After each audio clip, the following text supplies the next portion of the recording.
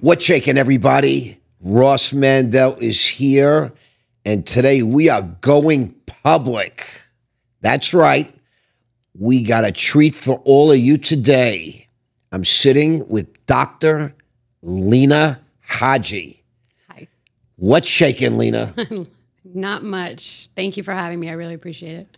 It is everybody out there is witnessing this. This is a special treat.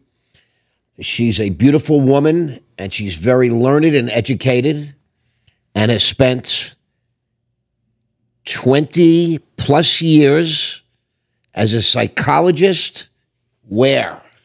So I've been a PhD level psychologist for 7 or 8 years, but I worked in prisons on and off for the last 23 years. Did we hear that right? Prisons. That's right. What? County, state, federal? State, I've worked in 9 prisons and 2 forensic hospitals in 4 states: Florida, California, New York, and New Jersey.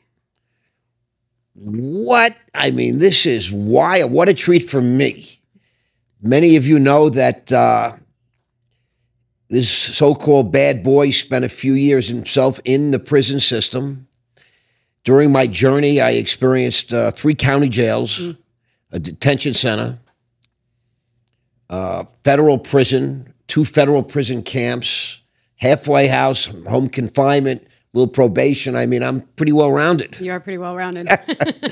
And I had the privilege, while I was incarcerated, to experience some private one-on-ones with various prison psychologists. I want you to know that. It's good to know. And even though I shouldn't say this, I'm going to say it. None of them were as pleasing to the eye as Dr. Lina Haji. First of all, Lina, tell us about you. Lina Haji, when I heard that name, I said, it's a very exotic kind of name. Like, what kind of name is that? So Haji is actually a Muslim name. I'm not Muslim. My mother is French from France. My father was Indian from East Africa, Tanzania.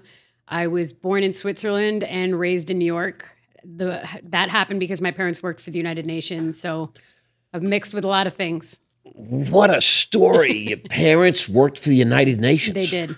In what capacity? So my father was a pretty high-ranking economist. You know, you're from New York. I like that, yes. Yeah, he was a high-ranking economist, and my mother was a French teacher. That's actually how they met. My mother was teaching my dad French. Naughty mom. She was his teacher. Nothing wrong with French. At the United Nations in Switzerland.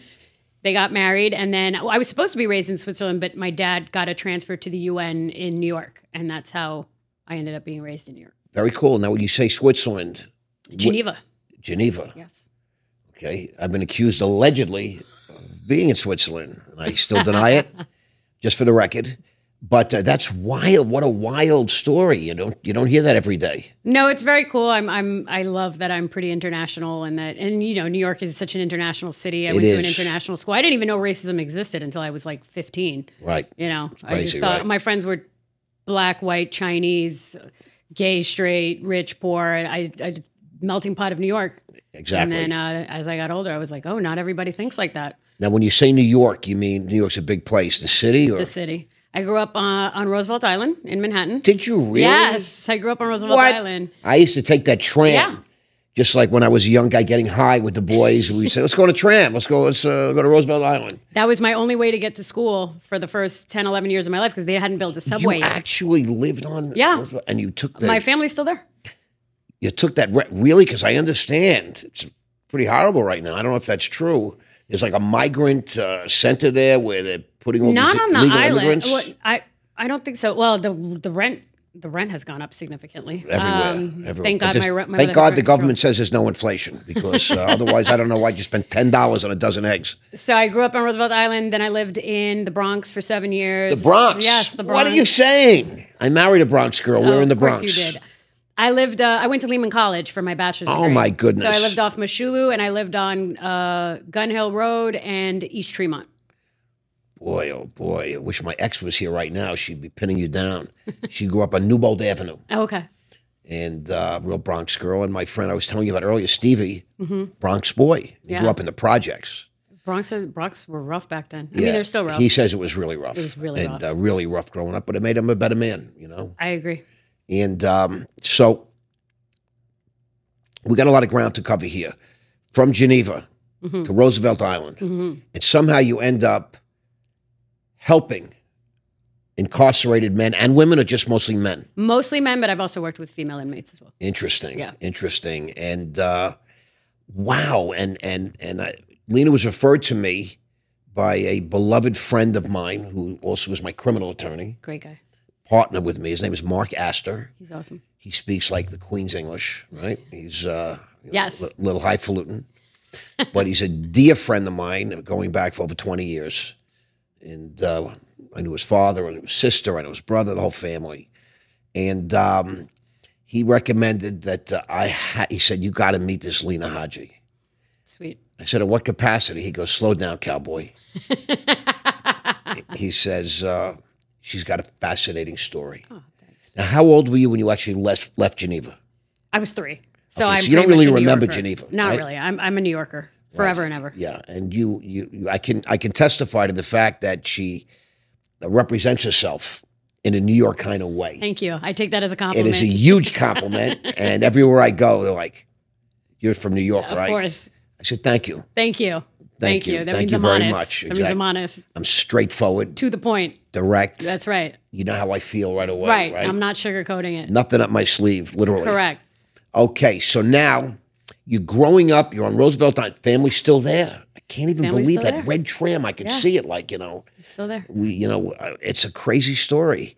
And you went to school in the Bronx at Lehman College. I went to Lehman College. And what happened? How does a woman like you get? I know where you got to, but let's hear a little bit about the journey, because the journey was got to be crazy, right? Yeah. So when I was 9 years old, I was actually diagnosed with major depression. Depression. Yeah, it was kind of crazy. My parents were having some issues, and no doctor could figure out what was going on. What was going on with me? I stopped eating, and they did neurological tests, cardiology tests. They took me to every single doctor. Nobody could figure out what was going on. They thought I was anorexic because I was a gymnast. Blah blah blah.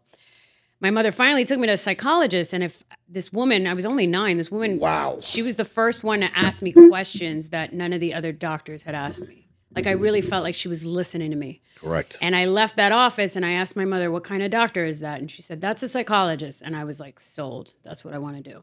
That's what I want to do. This is an unbelievable story, because when I went to prison in 2014, I left behind, I had 2 daughters. Mm-hmm. One was 14, and my baby was 11. And she ended up going to the University of Florida Good for her. while I was away. Graduated, by the way, in 3 years, but I had the privilege this past January, because I was done with my sentence, and the probation office let me go to her graduation. Nice. And let me go to a visiting weekend before the Right. graduation, went to a ball game and all these different things. And my daughter got a major in psychology. Good for her. And you know why? Why? Because she wants to help children that might be going through a very similar type experience, to help those that are as unfortunate as she was. Yeah. Oh, yeah. Well, if she to go through that experience. with her dad being away, yeah. Yep. So she's an incredible young woman. Sydney, what's up, baby? Don't get mad. Telling you a story. If she needs any guidance, she can bother me anytime. I'd listen. So she got a major in psychology, and now decided she wants to be an attorney. Good for her. So she can help people that were, that are suffering. Yeah. The way our family suffered in an Right. odd way, even though they had a very privileged upbringing. Sure. And it's just that's a testimony to the kind of person you must be, I appreciate that. because I believe that there's an innate goodness in people. Yeah. And It was also drilled in my head. My parents, the United Nations is a kumbaya, help the world, save Yeah. people kind of organization, even if you don't agree with it, that's the type of organization it is. So my parents drilled it in my head in a very early age to care about your fellow man, to care about those who are less privileged than you, to care about those who are suffering. And so I think, I really thank my parents for that. My parents weren't perfect, but I thank them for instilling that in me, because you know, I spent my entire life helping people who are kind of forgotten, you know. They're the forgotten population. Not even kinda. They are. They are not only forgotten, but they're tossed away almost. They're tossed away. They're mistreated. Oh, yeah. So, you know, it's a privilege to do what I do, really. Wow. What a soundbite that is. Where's Nelson? I'm playing. So, okay, you grow up, you graduate Lehman College. What'd you study at Lehman College? Psychology. Okay. I knew already. Yeah. You already knew. So you decided that this psychologist had an effect on your life in sort of a positive way. Very much. Sort of left an imprint on your brain. Absolutely. I love that. Yeah. You know, I love that. Yeah. You know, I have to say to my own story, I had an Uncle Oscar. Mm-hmm. Uncle Oscar was he was about 5'5", and he was very fat, and but he had a really nice watch. And when he went into his pocket, he had a money clip, and it was stacked with bills, hundreds. And he was very generous, and he would give all the kids money. The only relative that would do that. And he had a hot wife, my Aunt Rita. My Aunt Rita was, for Uncle Oscar, a first-round draft pick, 10. Because you don't expect a guy to, you know, a short, fat guy to be get with Rita. this tall, gorgeous, right, this sexy woman, my Aunt Rita. And but he took out that money clip, and I would stare at it. And he wasn't really particularly known for being smart or clever or a big business guy, but he always had a money clip, and he had money, and he had his cards in it. And all the other men had wallets, like leather wallets. I had like 50 of them growing up. You know, everywhere you go, I got your wallet. It's Merry Christmas, Happy Hanukkah, all these different things. But that money clip was imprinted on my brain. I was a kid. I was like 7, 8, 10, whatever. And now you have a money clip. And every time Oscar would come, you peel off a 20. Not just for me, my brother, the kids, all the, you know, the different, you know, your cousins. Yeah. And I was embedded in my brain. So, you know, there's a worthy woman, doctor, psychologist, a helper. She was, you were affected by the psychologist. I was affected by Uncle Oscar's money clip. I'm a little shallow. And you know, and I have a money clip. I see. And people say to me, they say, so, you know, at various times, your wallet, where's your wallet? I said, I don't carry a wallet. So, no wallet, no. I said, money clip. Fair enough. Tiffany paper clip, it's called. So let's get down to business now. Okay. You knew you were going to be a psychologist. It's a far cry to help, you know, people. Yes. And then to end up helping inmates. Right. That's quite a leap. Right. So tell us, how'd you end up in prison? What kind of prison? Tell us about that story, because there has to be a story there. I understand you grew up in Manhattan, right? Yeah, You worked in Manhattan. Yeah. Tell us a little bit about that, bartending and. Yeah, so, you know, Manhattan to me is forever awesome. I mean, it's changed a lot, but, you know, like my friends were from all walks of life, Correct. You know, black, white, gay, straight, old, young, rich, poor. And in New York, you know, you're so smushed, you know this, that you have no choice but to get along with everybody. You're in proximity. Yeah, you're in close proximity. Right. And so I feel like you know, plus my parents worked at the United Nations. I went to the United Nations school. They were working at the United Nations while you were growing up? Yeah, yeah. Oh, Yeah, okay. So they transferred from Geneva to New York, Wow. UN, yeah. So I was raised with this very, you know, kumbaya, we are the world, you know, racism doesn't exist, almost colorblind to a fault kind of way. And it was great. You know, my parents, I got to go to private school because the UN paid for it. I got to travel as a kid. And so how did I get to inmates? I took a kind of a dumbed down forensic psychology course at Lehman. It was called Psychology and the Law. And this gorgeous woman walks in.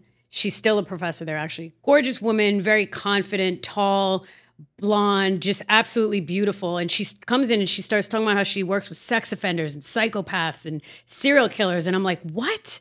How does she do that? You know, because in my head, I had this picture of like old crusty white men do that stuff. And to see this young, confident, beautiful woman talking about she does this, that was my second moment where I was like, I'm sold. And then, of course, I watched Silence of the Lambs, and I decided I need to be Clarice. Jodie Foster. Yeah, Jodie Foster. So I love that. So that was it, you know. And again, you know, inmates typically are from low socioeconomic status, and they're forgotten, and they typically have, you know, horrible backgrounds and things like that. And so, you know, I just thought this could be not only interesting, but it can be challenging, and maybe I can actually make a difference in the world without sounding like a narcissist. You know, maybe I can do something here. That's like beautiful. Thank you. That's like a beautiful story. Making me feel shallower and shallower. I'm not at all. starting to feel less than. You help people all the time. Stop it. I felt better before. Now I'm like, what the hell's wrong with me? That's true. But I think that's amazing that, it's funny as you go through life, you meet all types of people. Yeah. It is a privilege to sit here with you today. Oh, thank you. I appreciate that. There's something about you that's beyond your physical self. It's inside you. Thank you. I appreciate that. That speaks to you and says, maybe I can make a difference. Maybe I can help somebody. Yeah, and correctional facilities are the new psych hospitals. I'm sure there was deinstitutionalization in the 70s. They closed all the psych hospitals, and so where did all the mentally ill people go? 122 federal prisons. Yeah, those are the new mental hospitals. Yeah. So people want to ask where did the mental health care go? They're all locked up. They locked them up. Yeah. The Republican Party at that time made a decision that I think it was Reagan. Trickle down economics. Was saving some money. Well, we're just gonna put them in jail. Yeah, just put them in jail. We already have all these jails. We might as well just fill them up, right? And addicts. Not those go hand in hand, but addicts. That's a whole other thing. Diagnosis, correct. Those go so close in hand. Mental illness and substance abuse. So yeah, I get it. I was in prison, and I was offered the RDAP program. Oh, yeah. Because I was an admitted alcoholic and drug addict during my probationary interview and all that. And, I had a woman that was sort of like my psychologist in there. I forget what they call them now. Counselor, therapist. She was a counselor, sponsor. but there was, each one of us had assigned one. There were the class was 52 people and 13 per caseload. That's and nice. She would sit with me. Her name was Miss Hannah. Oh, Miss Hannah, I hope you're okay. And she was notorious. She was known for being like the toughest person on the whole compound. Good for her. But she was very good to me. And she took an interest in me. And she put forth all kinds of thoughts in my head and ideas and trying to not just analyze, but proselytize to say this might happen when you get out. Good for her. Your wife, your ex-wife might, be this, and your kids. And I want to say that I nodded my head and I pretended yeah, I get it, but I just want to get the hell out of there. Yeah. But I did what she said, a bunch of stuff, because I'm very much into self-help. Yeah. I came into the program of Alcoholics Anonymous. I had a drug problem, an alcohol problem, a life problem. Love AA. And I went in 1990, and so I was in for a year, the program, and I wasn't happy with my personal growth. So I sought out a psychiatrist. His name was Dr. Arthur Knauert. He was the father of the study of addiction at that time. It's a whole big story. But, he changed my life. Yeah. I got so much. So I had 7 years of therapy. Yeah. And oftentimes I was traveling. I was in London. I was in Scotland. I was in Ireland. I was in Germany. I was running around the world because I do international banking and trading and all that kind of stuff. But no matter where I was in the world, we had a phone appointment. Nice. If I couldn't get in. Nice. And I would say that changed my life. So a lot of people scoff at psychologists. Unfortunately, yeah. And psychiatrists. Yeah. And, I did as a younger man. I did too. And then I realized that there were people, if I buy an hour of your time, I got you for an hour. And I know a lot of people, they go in, I say, what, you had to go see a psychologist because it's court ordered or something. Yeah. I've had to, I ran a lot of AA groups and all, I had to sign for them. And I say, so what'd you talk about? She goes, oh, I just lied. I said, I don't get it. You got this time with someone that's educated for an hour. I've got their ear, I got their eyes. Why would I lie to you? I mean, listen, I never understood this. I never understood it either. 90% of my job is weeding through bullshit. Excuse my language, but now, was that true? Yeah. Oh yeah. I mean, you got a lot of. When you're locked up, you got a lot of what we call secondary gain, right? So say that again. Secondary gain, which means you're trying to get something for something, right? So maybe inmates they have a sex offense. They're trying to get off the compound, hide in mental health. Maybe they have a drug debt on the yard. They want to hide in mental health. Maybe they just see a couple of female therapists. They want to come in there and just hang out with female therapists, talk to them.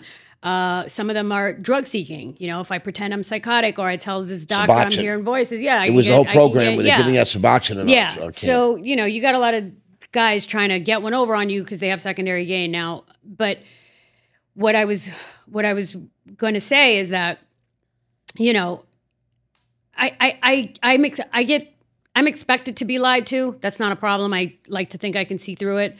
At the end of the day, I can't wave a magic wand, right? And it's the same concept in AA and NA, right? I can't get you to stop. No. I can give you the tools and I can support you and I can help you, but you got to make that decision on your own. So if you're going to lie to me for an hour, that's on you. I can try and call you on your crap and I can try and guide you, but just like 12-step programs, you know, you can't make anybody do anything. Right. And I've learned that even if I come in and I tell you the truth and I'm begging you and reaching out to you and I'm listening, that doesn't mean I'm going to get well either. That's true. But at least it's a step in the right direction. It is a step in the right direction. You know, you got to try.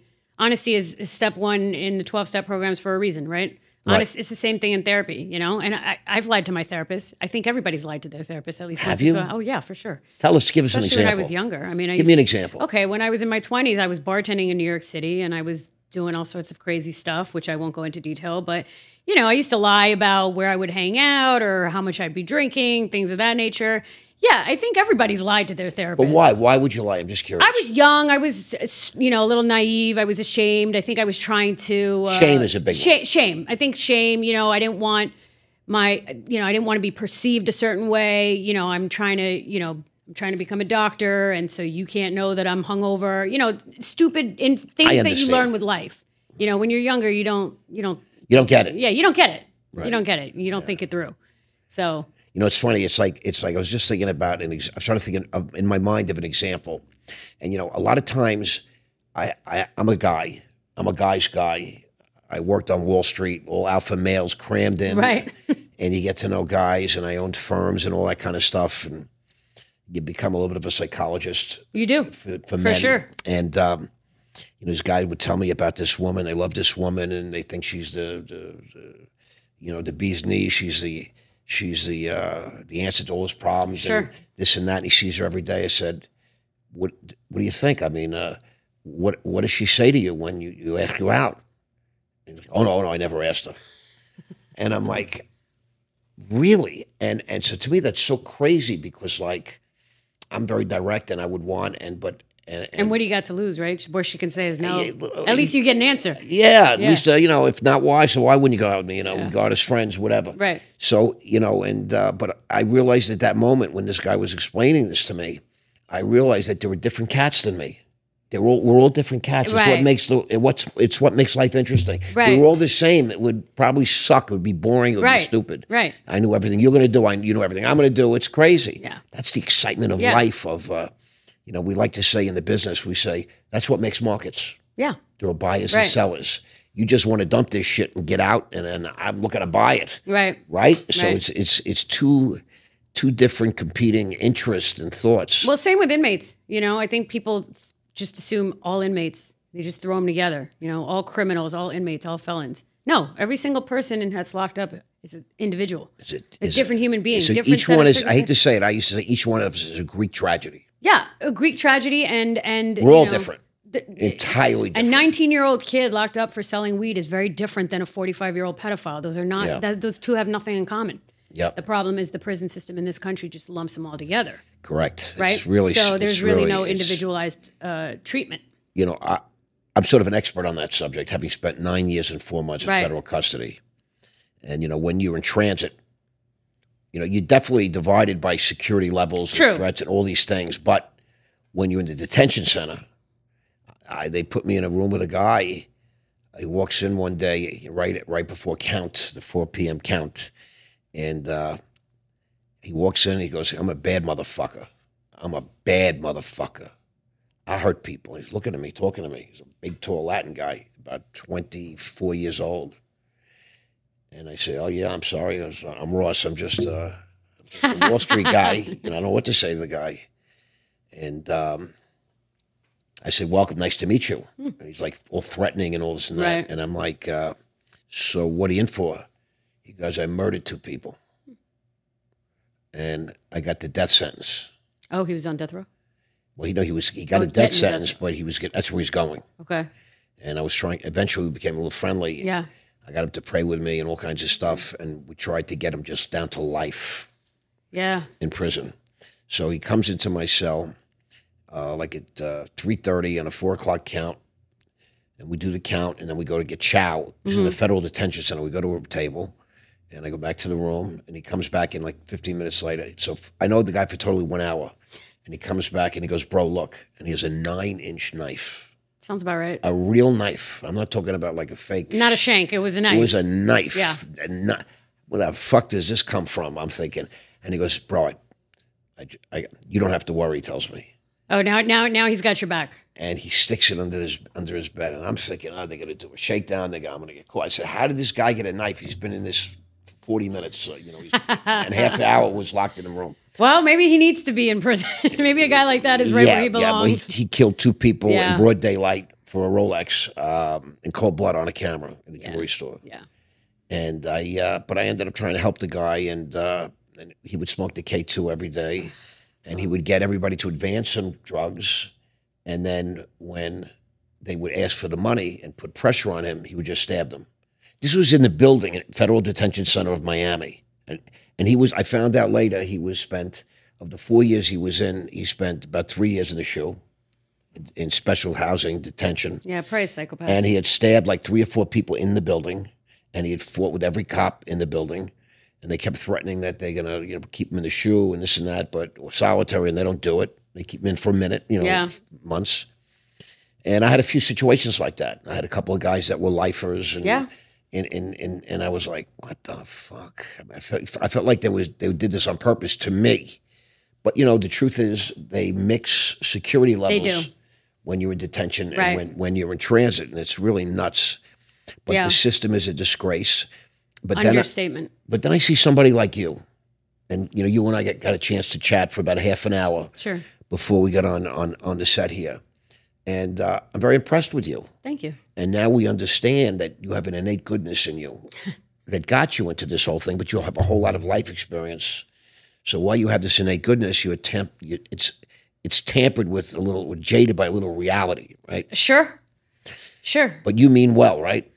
Yeah, I think I think the criminal justice system in America needs a drastic overhaul. And I know you did federal. I worked in state prisons. The amount of difference in how they treat inmates, in certain states it's really like California prisons versus New York prisons versus Florida prisons. I can honestly say, and can you explain it to the audience? Yeah, sure. So, for example, in California prisons, those are state run.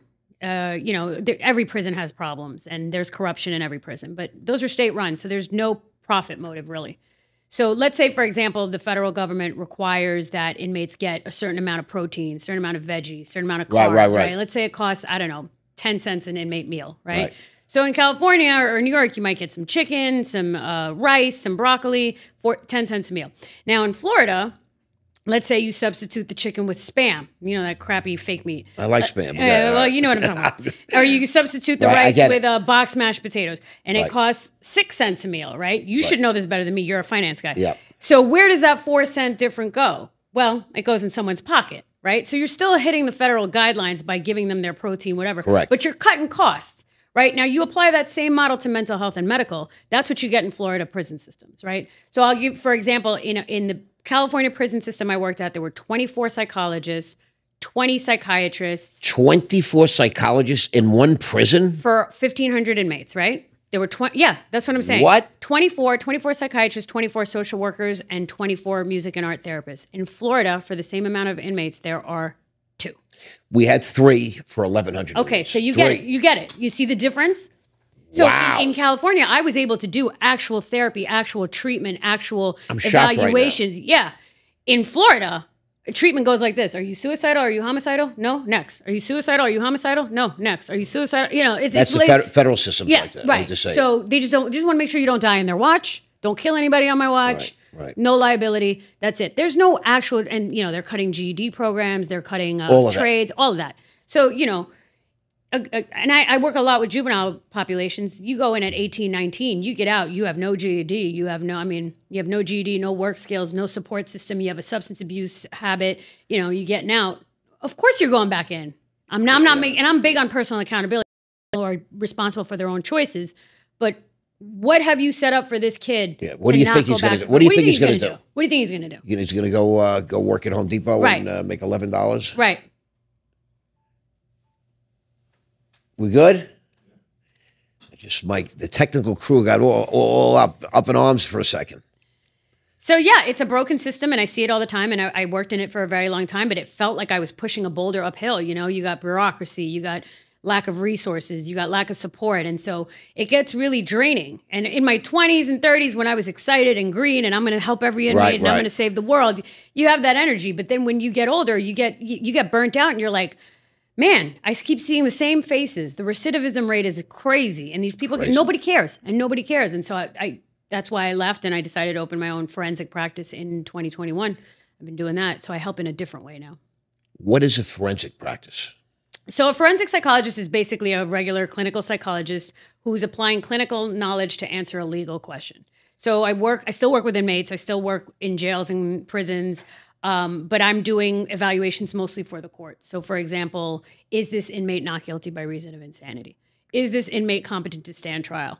What are the odds that this sex offender is going to commit another sex offense? So a lot of psychological testing, risk evaluation. Is he fit for release? What are the odds that he's going to be violent again? Did he do his treatment? So I do a lot of testifying, a lot of mitigation evaluations, juveniles. So I love those because, for example, you'll see a kid acting up and they'll throw him in jail. And then I go and evaluate him and I realize his mother's on crack. His father's in prison. He's been abused in the foster care system. Nobody cares. You know, he's from the hood and he's just trying to make some money selling weed. So when I get to testify and explain to a judge, hey, look, this kid isn't a budding psychopath. He's not a bad kid. He has a shit circumstances. Right. He was, you know, given these horrible cards. And he's got trauma, and he's got depression, and he's got, you know, and the judge actually listens to me and gives the kid some treatment instead of throwing him in juvenile. That feels good. I love that. That feels good. I love that. That's why I do it. That was an amazing, that was just an amazing narration. I mean, I got to say that, Walter, I hope you're watching this, because if you could bring her in, Dr. Haji. He owns Prisonology, and he's a writer for Forbes. Oh, love that. He does a lot of mitigation for inmates. Oh, I do mitigation stuff all the time. And try to help them and get some better sentences and get them early releases and all these good different things. Dr. Haji, give you the friends and family discount. Yeah, so I get to work in a different way, and I don't have to be in the prison 40 hours a week. I mean, you know, it's tough. You know, windows, and I mean, I got to go home. You didn't, but no windows, and no, you know, you don't have any freedom. You don't have your phone, and you know, you're dealing with correction officers, which sometimes are inmates with badges. Literally, no disrespect to the good COs out there. You guys have been good to me and helped save my life. But let's be honest, some of them are inmates with badges. A lot of corruption. It's draining. So I can't even imagine. I used to say I'm here because I'm forced to be here, but what the hell are you doing here? Yeah, you know, I've actually said that to a few COs and to a few people. And you know, well, a lot of them are there for the wrong reasons. We know this. They're for the wrong reasons. Yeah. And not all. No, but some of them. And they would say to me, you know, if I didn't have this uniform, I'd be an inmate. And I believe that. And they admit that. I respect the honesty. The guys that admit it, you know, they're telling you the truth. Yeah, right. And I'll tell you something very interesting. So I had a doctor when I first went into FCI Miami. Yeah. I went in September 10, 2014, literally 10 years ago. And she was a wonderful Cuban lady. And she would try and like go through emotions with me, but I'm an older guy. I'm a little bit more pushy. I'm a little more clever, you know. I have a little bit more experience dealing with people. And I wouldn't let her do that. I would sort of, as much as I could, you know, push the envelope, break her horns. And I got her to talk a little bit. And she said, you know what, Mr. Mandel, she goes, when I came into this prison, I had the idea that I was going to revamp this, and I was going to revamp that, and I was going to make this better. I was going to take care of the inmates, this, that, and other thing. And you know what? The clinical director, the system, the ward, they said, "What are you doing?" Yeah. literally, Yeah. the people that worked there said, "You're making me look bad. Stop it." Yeah, 100%. I mean, I can tell you horror stories of, I worked in a prison which shall remain nameless, where the COs were beating on the mentally ill inmates, and I'm not going to stand for that. I was taught injustice is injustice. You stand up for it no matter what. I went to the warden and I said, hey, your COs back there in mental health, they're beating on the mentally ill guys. And yes, you have your psychopathic, super violent guys that require use of force. That's different. This was like they were beating on them for enjoyment. Yeah. And the warden basically looked at me and said, do you want your job, yes or no? And I thought, oh, the corruption goes all the way to the top. All the way to the top. Wardens are the most corrupt. Yeah, that's how they become wardens. And that's how they became wardens. Right, exactly. And so, and that was a real rude, that was about 15 years ago. It was a real rude wake-up call for me. But I was like, wow, I'm trying to be a whistleblower here because these guys are getting beat on in mental health. They're genuinely sick. And the warden is just kind of like, yeah, you can either work here or not work here, but you're going to shut up. I recently found out, I'm not going to say how I found out on camera, that there was a whistleblower at FDC Miami. Yeah. And she blew the whistle and filed a lawsuit with the federal government about the behavior of people in the federal detention center of Miami. It was like hell. And it was pointed out to me by a journalist. My name was blacked out in the document I was sent by fax. I was the first case of 40 names on this document. The whistleblower was saying we were wrongfully detained when the detention center was advised that I was available. I should have been released. And I was approved already at different levels. They decided to keep me anyway. Yeah, this for whatever reason, I don't even know. The corruption is crazy. What the hell did they need Ross Mandel in their prison? But they kept me an extra almost a year and a half. And then finally when the lid came off the secret, instead of releasing me, they shipped me off to Coleman camp. When I get there, the administrator, I'm sitting there, she called me in, and she types up my name, and she goes, Mandel, what the hell are you doing here? Your release papers are filled out and already in my computer. I said, you're asking me? They woke me up at 1 in the morning. Right. They told me to pack my shit. Yeah. They put me in handcuffs and leg chains and put me on a bus. Yep, that's it. What am I doing here? Right. They sent me here, I'm property, I'm chattel. And some people have this notion or this idea, don't complain about the prison, so you shouldn't have committed a crime. Okay, yes, fair. Like I said, I'm all about personal accountability, but that doesn't mean that your human rights cease to exist once you get locked up. You're already paying punishment. You're already doing your time. It doesn't mean you're less than human. And I'm not saying we need to, put Starbucks in prison and I'm not saying that. I understand there's a punitive component, but what people don't understand is most inmates are going to be released back to the community. Most inmates are not lifers, so they're coming out. Right. So if we don't help them, whether you're Republican, Democrat, what are you creating? Penalty, what are you creating? Whether you're, on this side of the political spectrum, this side of the political, either way, we should agree that if you're not helping them get better, it doesn't serve anybody. Well, let me just suggest this to you, because this is something that I learned pretty quickly, but that's only because I have a very trained eye in this regard. I spent a lifetime identifying opportunities. Financial opportunities, business opportunities, etc. And when I looked at the system, and it took me about 5 minutes, I realized this is an economy. Oh, yeah. This prison, let's talk to feds. They have 122 federal prisons that include maximum all the way to camps. Right. It doesn't include halfway houses, probationers, parolees, all that shit. You're talking about 122 prisons. Right now, about 180,000, 185,000 inmates, down from almost 300,000, which is pre-COVID. Oh, really? Yeah. And you're talking about an $8 billion there it is. budget. It's a business. There it is. Now, if you and I went into business, yeah, I would say to you, we got these customers. How do we keep them? We make, no, 100%. We keep them coming back by not helping them get better. What do we say, Lina? We want them to recidivate. How do we keep these customers? We keep them sick and criminal. Correct. Yeah. And so you don't have to be a genius. Addicted and criminal. Yeah, 100%. You don't have to be a genius. Now, to prevent public outcry, what do? You I pretend. got an idea. You pretend. Let's hire 24 psychologists. Right. And this way, you know, the optics work, yeah. a little we bit have better. mental health in prison. No, we don't. And if we can help, if they help a few people, all right. Right. But you know what? Right. Overall, we got a pretty good business plan, right? Absolutely. Absolutely. And then the privatized prisons is even worse. I mean, how are you making a profit off of human suffering? It shouldn't be legal. Privatized prisons should not be legal. I don't know how it's legal, but Well, because, you know, once you realize that once you're in government and you realize that it's a business, you say, you know what? We can't run a business. Let's privatize it. Yeah. They'll make it a better business. Yeah. And now the CEOs are getting $10 an hour. Right. And I'll give you a great example. Right. So I get sick in prison. Yeah. My blood pressure is like 180 over 130. Because I go to I have chest pain. So I can't go to the drug program, RDAP. Right. 2-3 days in a row. The third day, this lovely woman I told you about, the psychologist, comes up to me. She goes, Mandel, what's going on? I said, I'm so sick. I'm laying in bed. I'm soaking wet.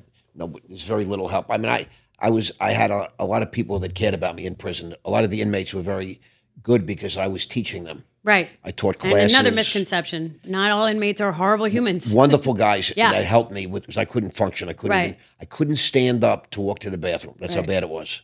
I was so sick. This is right before COVID, and before they knew it was a virus. Yeah. Like the first week of January of 2020. Of 2020, and so, you know, I'm so sick, and she says, "Well, you know what you have to do." So I have somebody go into the office and say, I'm having chest pains. Yeah, that's what you got to manipulate the Either system. that or you got to fall down in the shower Now you in gotta front of manipulate the 200 system. people. I get it.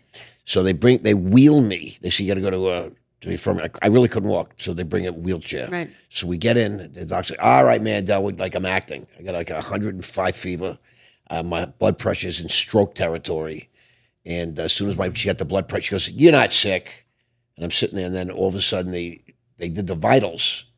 And she heard 180 over 130. She goes, call 911. So they run and call 911. Ambulance comes to the camp, federal prison camp, Miami. And the warden comes out and says to there's two COs that have to go with me in the ambulance. Transport. I'm in a minimum security camp. Right. I'm a camper. Right. I have a financial crime, never hurt anybody, never Right. touched anybody, all these different things. And he says, the last thing I remember as they were closing, make sure you don't admit him. I don't want him admitted. Not save my life, not take it. Make sure they don't admit me to the hospital. Why? Because it fucks up his budget. Yeah, of course. There goes like 20 grand. Boom. Yeah.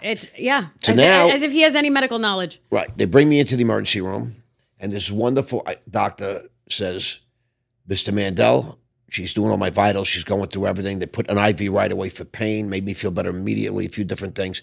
And she goes, They say to me, I'm not allowed to admit you, but I'm the doctor. Yeah, that's right. So fuck them. That's right. And she admitted me, and I Good stayed for there her. for 2 nights. It was my Good best for 2 her. nights in prison. I bet. I had my own room. I was in the cardiac care, CCU, the cardiac care unit.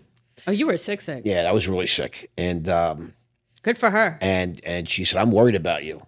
So now the 2 officers are there, and they go into the hallway, and there's a little, once they find that I'm admitted, that was they all got in trouble. The warden really crazy. And I have my own room. I'm in a bed. I got a remote control. I'm watching TV. I can order up food, which I'm doing every hour, but it's a CCU. Right. But I was just ordering. I couldn't even, I was so sick, but I was just ordering food just to break their balls. Sure. Because I wanted to see what it was like. I forgot what it was like to have that kind of service. And there's like a fight going on right outside my room, and I hear these guys screaming. Meanwhile, I'm cuffed to the bed, like I'm fucking gonna run away. I can't even walk. Yeah. They cuffed me to the bed. That's how they roll. My legs are cuffed to the bed. Always. And to go to the bathroom, I have to have someone uncuff the fucking thing, so I shuffle to the little bathroom there. And it turns out these 2 guys come in, and they said, well, that was crazy. I said, what was that? They said that they were from a new temp agency. They're former officers, but they're coming in, they get $10 or $12 an hour. Versus the cops that came from the prison were getting $50 an hour.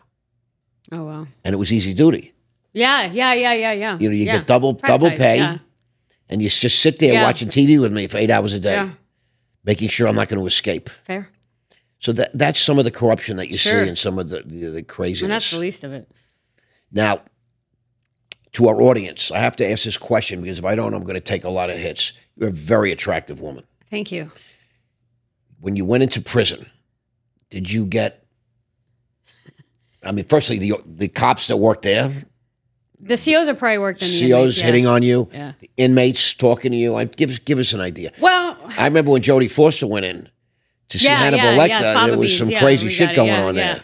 I mean, here's the thing. First of all, I don't go to prison looking like this. I mean, I have minimal makeup, hair up, no jewelry. I wear scrubs. I dress down.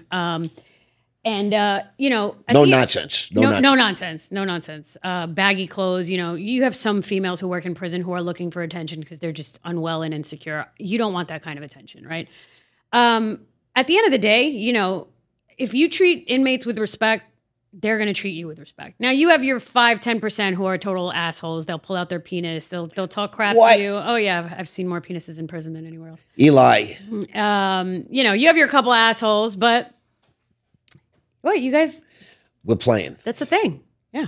It happens. That's the thing. They call them gunners. It happens. What do they call it? In Florida, they call them gunners. They pull out their dick and they just do what they want to do. And there's actually a name for that? Yeah, gunning. Boy, I'm naive, huh? Yeah. Well, but probably because you didn't engage in that behavior, thankfully. Right. I barely do that in my house. Yeah. So anyway. Gunning, I'm going home. You got guys that do that. Baby, I'm gunning tonight. Oh, my God. But, you know, a lot of... I never heard that. Gunning, yeah. Have any of you heard that out there? You never heard of gunning? You heard of gunning. Gunning. Okay, Never heard of that. Yeah, it's a Florida he's term. A gunner. He's a gunner. Yeah, you're a gunner. He's a gunner. He's a sharpshooter. So, you know, but being a female has its advantages and its disadvantages. A lot of times they view you as, you know, a mother, a wife, a sister. Right. You're somebody, and I'm not a CO. I'm a psychologist. I'm there to help them, you know. But they call you a CO, don't they? They think you're a CO, no? No. I'm not in uniform. They know that I'm Dr. Haji. Okay. They know I'm Dr. Haji. So, you know, the couple times that I've been in actual real danger in prison, one time was a riot and another time an inmate tried to attack me. The first people that came to my defense were not correction officers. Inmates. It was other inmates. Just people being people. Yeah. Guys they were like, you're not guys. going to fuck with Dr. Haji. That's not going to happen. You know what I mean? So the couple times that I was in real danger, COs got there 10 minutes later. Are you okay? And it's like, yeah, I'm okay because all the inmates had my back. Wow. Yeah. So you treat people just like anywhere else. You treat people with respect. 90% of them are going to treat you with respect. You know what I mean? And I make sure I'm fair. I make sure I'm consistent. I make sure I treat people the same. And I tell them, you know, I'm here as a psychologist. I'm here to help you if you want the help, but I expect you to respect me just the way I'm going to respect you. End of story. And that way, you know, yeah, you got your couple assholes that make dumb comments and engage in gunning, but other than that, not really. I feel like I'm 9 years in the system and I never heard that before. It's a good thing. Well, probably, but you know, I love to understand these things. I'm going to be using this expression now. Gunning, yeah, it's very Florida specific. Have any of you gone gunning? You know, I mean, it's now. You mentioned earlier that you spent a minute in Sing Sing. I did a couple years. Ossining, New York. Yes, all the way up there. All the way up there. Before I moved to Florida, I loved it. I worked there at the master's level. Sing Sing was actually a great prison. They had a lot of programming. They have a documentary out right now about how they provided master's degrees education to about 13 inmates. Not one of those guys recidivated. Not one. Wow. Which just goes to show you provide, you know, and they had to be nonviolent, non-sex offenders. Correct. They had to be good standing, but good candidates. Yeah, good candidates, but not one of them. And this was years ago, 15, 20 years ago. Not one of them to this day has recidivated. Wow. Who got their master's What degree. does that tell you, everybody? A lot. People need help. Yeah, education. You send these people in, you bet it, you know, I love they call it the Federal Correctional Institution. Well, there's no correctional and rehabilitation. But there's none. I was in 9 years, there was zero. No. They call zero. it corrections and now, rehabilitation. luckily, I'm an older guy and I'm financially stable. And yeah, but had you not been, what would you do? If I was a drug dealer, I'd come out, you know what I'd do? I'd end up doing drugs. I agree. If I was a fraudster, I'd end up doing fraud. Agreed. Because, you know, if you don't know, what am I going to do? Not eat? You're going to be homeless? And not eat? Right. God forbid I had a family and I can't provide. Right. And again, everybody has choices to make, but when you're setting people up for failure, what do you expect? Good client. Right. That's right. Good client. If you're running We're going to make a ton of money. Yeah. It's a good client. That's 100%.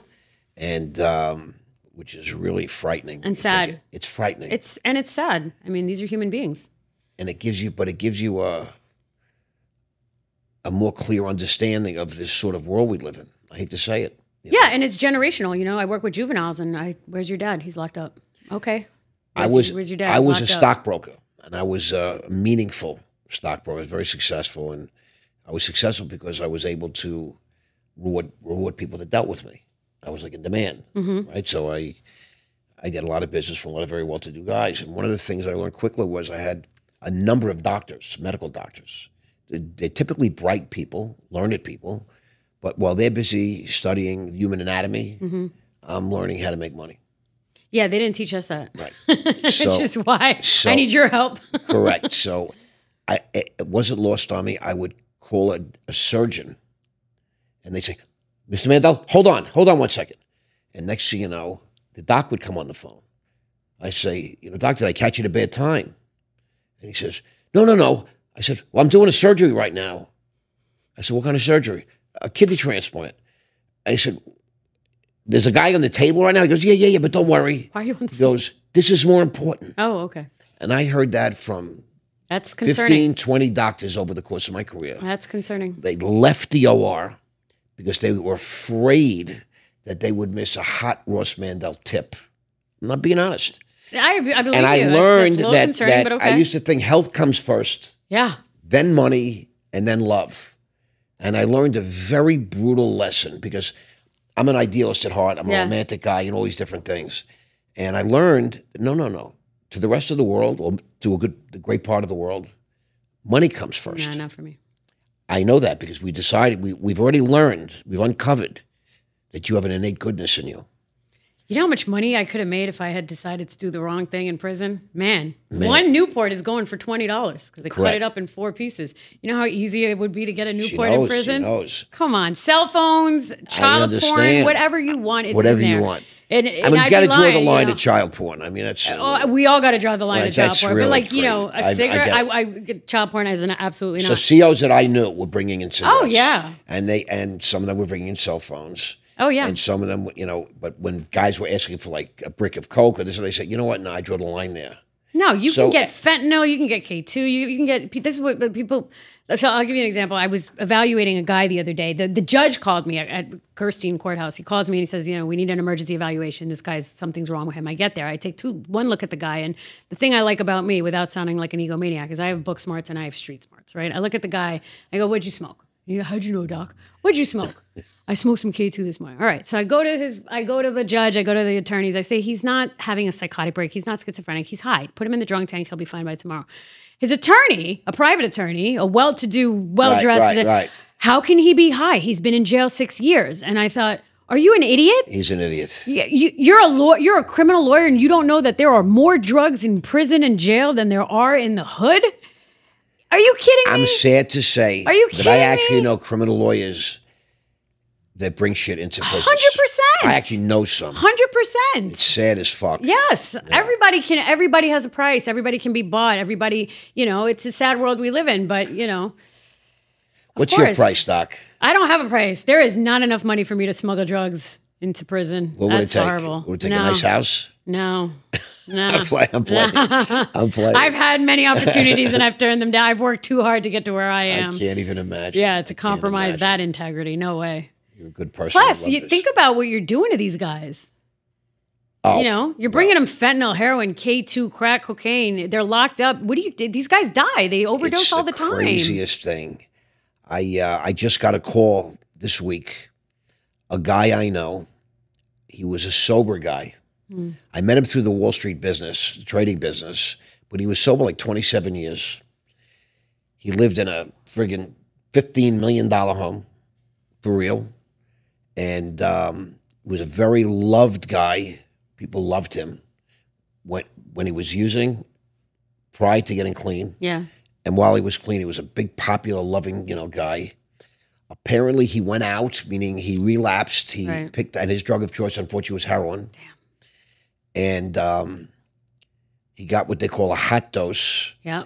Was heroin laced with this fentanyl. Fentanyl. He died. And it killed him. Yeah, you see that all the time. And he was a multimillionaire living in a multi-million And he dollar had 27 home. years sober. That's sad. He was sober for 27 years. Nobody knows exactly when, how long he was had using. relapsed. Yeah. But It's sad. this fentanyl was killing people. Fentanyl's no joke. It's 1,000 times. It's 1,000. They say it's 1,000 times as potent as heroin. Right, I mean, and there's a new scam going on for all you women out there. I was stunned by this, but women have to really be careful. They're targeting women. They go into malls where women shop, men shop. There's a lot of women, a lot of families that go to malls. This is targeted for good-looking women, and they put a piece of paper under your windshield wiper. Oh, I saw that. Yeah, the sex trafficking you're talking about, and it's laced with fentanyl. It's covered with fentanyl. There's a paper. You think it's a ticket or you think it's a flyer. You just want to get it off your car. Yeah. And you touch it with your hands, and the fentanyl is absorbed transdermally through your skin, and within seconds renders you unconscious. Sex trafficking. And they're pulling up in a van. Yeah. They're throwing the woman, Yeah. putting chains on her. Yeah, especially in South Florida. Right. That's just happening right now in Florida. Yeah. And throwing him in the back of the van. Yeah. And now you're chained up and you are a prisoner. I feel like I would be so annoying. Kidnappers would let me go after about half an hour. Well, you're very attractive. You might have a problem. I'm just sharing this with you. But when I heard this, I was totally shocked that something like this could go on in the world today. And in Florida, at the town center mall or these strip malls. Yeah. Dr. Haji, where are you today? What's happening in your life today? Well, let's see. I'm still running my own practice, doing forensic psychology work. What's the name of your practice? It's called Rise Psychological Services, RISE. I'm on a TV show that just came out on Amazon Prime. What show? What show? It's called World's Most Evil Prisoners. Oh boy, it's trending on Amazon Prime. I can't even imagine. You gotta watch it. I'm going on a true crime podcast soon. It's like, oh yeah. This is the hottest topic. Everybody wants to know what I've lived and what you've. I hate to say you've experienced. So check that out on Amazon Prime. I think I'm on 5 or 6 episodes. What's it called? World's Most Evil Prisoners. It's on Amazon Prime. It's trending. World's Most Evil Prisoners. Yeah, now I'm gonna have to watch that. You have to watch that. Amazon Prime. I'll text it to you. Wow. Yeah, and that's it. Just living my life. You're available for hire? I am available for a hire. I typically do not talk to clients directly. I talk to attorneys. Criminal defense attorneys? Criminal defense attorneys at risepsychological.com. And you do federal, state cases, whatever it is, right? Federal, state, civil, and criminal. Civil, divorce stuff. Emotional distress stuff. Oh, okay. Okay. And were you located in Miami? I am located in Miami. Okay. But I do work all over the state. I just came back from Tampa. Even the country, you're willing to travel? I am willing. If the price is right, right? The price is right. I get it. That's really a beautiful thing. Dr. Lina Haji, everybody. What a privilege it was to have you today. Thank you so much for having me. I'm so grateful that you decided to come. Thank you. Welcome. We're going public with Dr. Haji, everybody. What an amazing hour we just spent.